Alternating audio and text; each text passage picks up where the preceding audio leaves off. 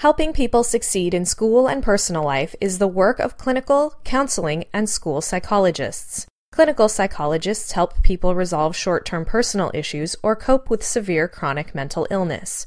They start by assessing and diagnosing a person's condition, then choose the most effective treatment to offer, whether it's individual, family, or group psychotherapy, or a behavior modification program. Clinical psychologists may specialize in working with a certain age group or in treating certain types of disorders. Counseling psychologists help their clients deal with issues at home, in their career, at school, or in their communities.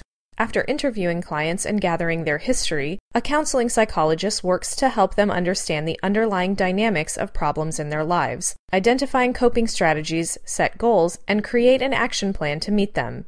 They work with families, groups, and individuals. School psychologists help students succeed in their personal development and at school. They may diagnose learning or behavior issues and design performance plans to help students thrive.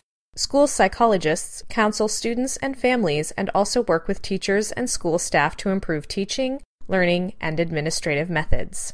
School psychologists need an advanced degree, usually the education specialist's degree and certification or licensure. Some school psychologists have a master's or doctoral degree in school psychology. Most clinical and counseling psychologists need a doctorate in psychology, an internship, and a period of supervised professional experience. They must also pass a national exam.